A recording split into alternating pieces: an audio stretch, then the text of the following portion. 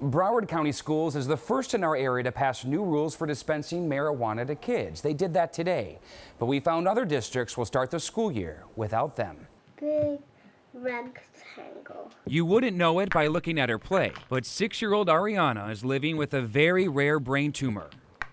Doctors gave her 2 years to live. That was 3 years ago. I don't know how long I have her for. So for me, it's kind of like I want to grab hold of her and not let go. Years of chemotherapy have taken a toll on Arianna. Her tumor didn't shrink, but it also hasn't grown. It was horrible. It was horrible. From day one, vomiting, screaming, crying. She lost 6-7 pounds, and she was only 3.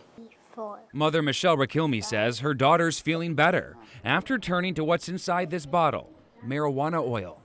Grab a juice. From the first dose, everything changed. Good job. How much better do you feel? You feel this much better? That's a lot better.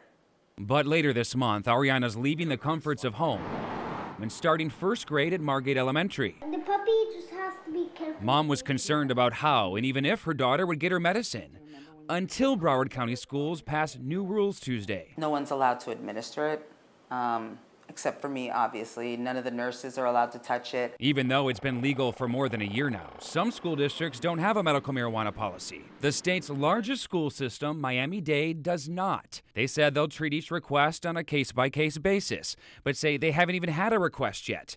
They want more guidance from the state. But the Board of Education told us they haven't issued any guidance. At least Broward put something in place.